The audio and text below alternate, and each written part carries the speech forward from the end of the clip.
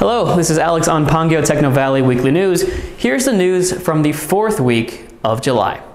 Hanwha Aerospace starts aerospace business backed up by a solid performance. Hanwha Aerospace, the intermediate holding company of Hanwha Group's defense, industry, and aviation business, is continuing its high growth. The company's status within the group is also improving every day with a solid performance and a focus on fostering the group's aerospace venture, which is a new growth engine of the group. According to the securities industry, on July 12th, Hanwha Aerospace is expected to record 1.3 trillion won in sales and 80 billion won in operating profits on a consolidated basis in the second quarter of this year.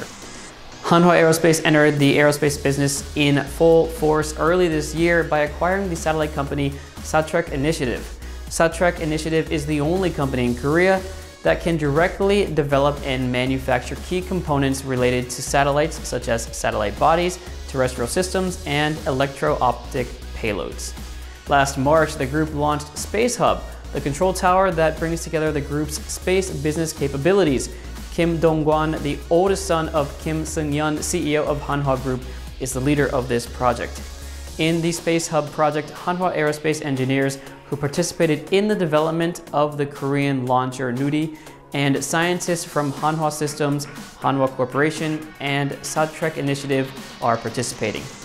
In May, it established the Space Research Center with KAIST to begin the development of inter-satellite link. It is also studying projectile technology, satellite attitude control, observation technology, and space energy technology.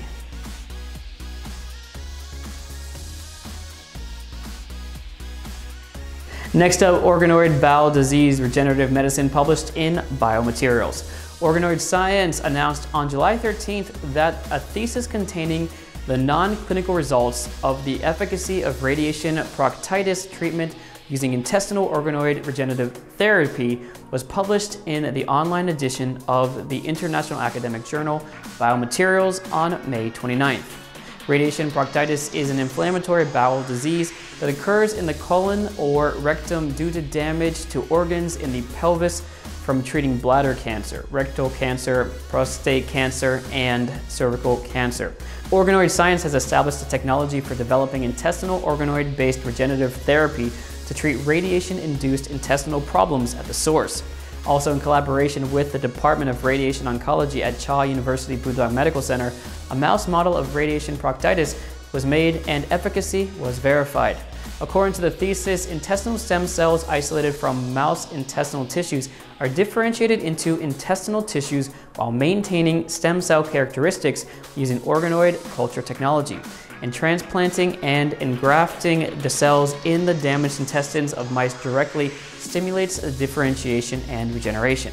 In the thesis, not only was the efficacy demonstrated, but also the core technology for clinical application was established by developing an endoscopically guided transplantation method, a support for transplantation method, and cryopreservation method. The potential usage for other inflammatory bowel diseases such as ulcerative enteritis and Crohn's disease in the future adds to the excitement of the future of these technologies and methods.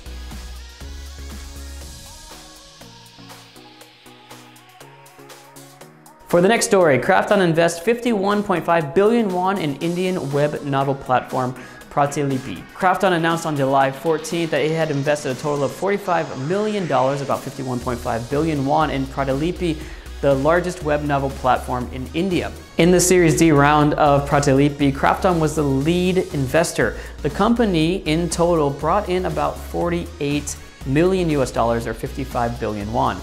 Ranjit Pratap Singh, CEO of Pratilipi, social venture company Omidyar Network, and other Indian startup founders also participated in the investment.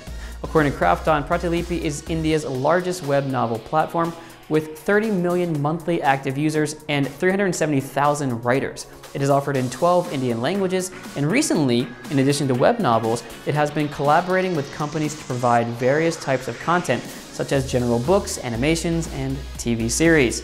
Also, the service range is being expanded by launching Pratilipi FM and Pratilipi Comics. Including this investment in Pratilipi, Krafton has invested a total of $70 million or 80.2 billion won in Indian IT companies this year.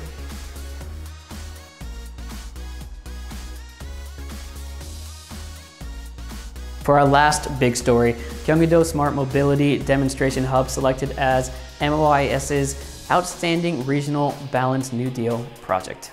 Gyeonggi-do announced on July 15th that the Smart Mobility Demonstration Hub